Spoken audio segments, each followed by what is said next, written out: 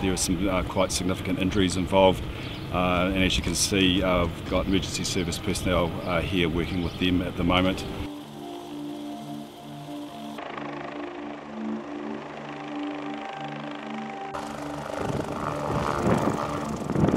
It's a traumatic scene. There's people with quite serious injuries, but as I said, the emergency personnel are doing really well. And again, just to highlight the good work that the general members of the public did before we got here, which it's obviously a bit of a drive from Queenstown.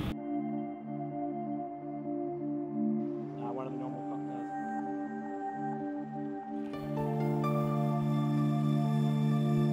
Obviously speed, all road factors, all that will be taken into consideration as investigation, and we're just on the ground now as far as early stages of that scene investigation and reconstruction goes.